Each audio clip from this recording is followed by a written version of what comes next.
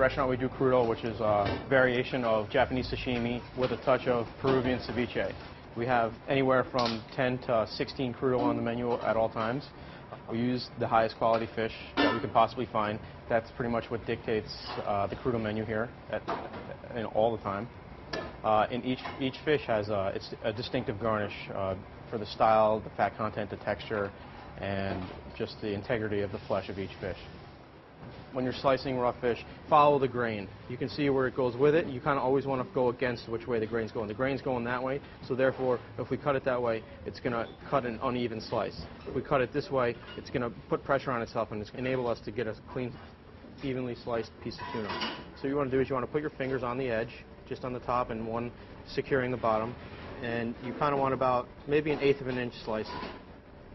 People use so many different forms of fish to create crudo.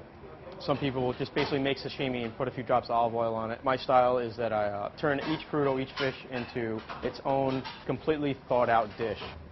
We are using big eye tuna, which right now is in season. You can find bluefin tuna pretty much in any specialty store. You can see the even consistency in the slices, which is what you want. I'm using a Montevertine olive oil from Siena. It has a very aromatic sweet olive flavor. I just want to gently coat it with olive oil, just drizzle it on top. I'm using a little bit of Maldon salt for this, not too much. Maldon salt has got a nice crunch to it. We're going to add a few drops of lemon juice to this, just one little drop on each one. You want to do this right before it's going to be served, because the acid will start to cook it in the style of like a ceviche. What we do here is we evenly plate it. So for the garnish for this dish, it's kind of a marinade of sugar snap peas, chopped black galleta olives, capers, and tossed with extra virgin olive oil.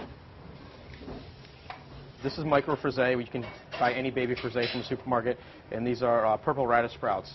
Radish sprouts are probably the most common form of microgreen that's readily available in the little plastic cello packages. What you do is you take them, you pick them. So we're just going to put a few drops of the red apple vinaigrette in the salad.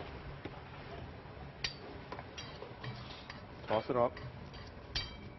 Gently lay the salad on top of the tuna. The reasoning for this is this isn't sashimi. While we want the flavor of the fish to come through, what we want to do is we want to accompany the fish. We want to complement it.